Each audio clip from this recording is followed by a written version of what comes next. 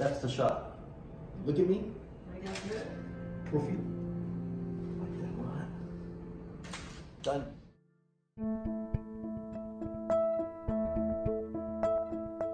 Just before I turned 12, my father, he gave me this little German camera called an Agfa Ambisolette. And he gave me like 10 rolls of film. He said, have fun.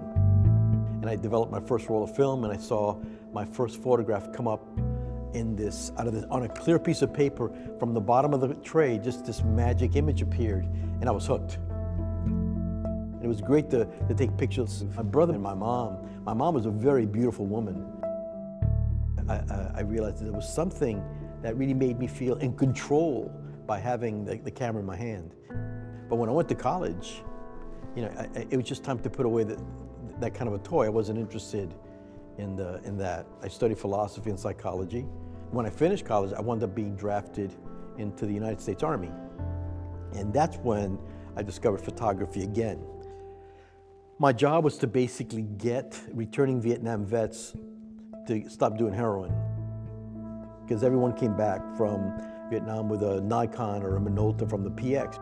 When we started talking about photographs, they would talk about their experiences and they would recall certain traumatic moments. And so I began to understand that the photograph had this metaphoric, cathartic aspect to it that I never thought about before. I mean, I took portraits as an amateur, but it wasn't until my AIDS projects, which is called AIDS Art Reach, from 1989 to 1991, when I began to notice that a portrait was a way to have a one-on-one interaction with a sitter.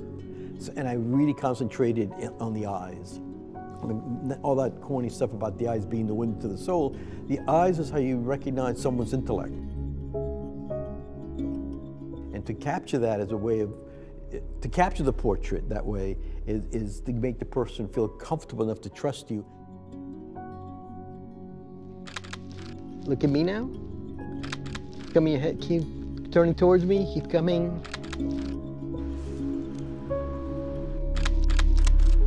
The stories repeat themselves over and over again.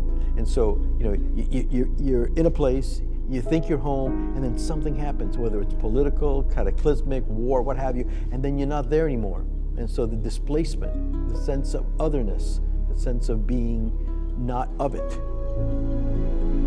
Everyone I've photographed, you know, there's a kinship that I have with each one of those people in some way or other, because we all know what it's like to not be at home.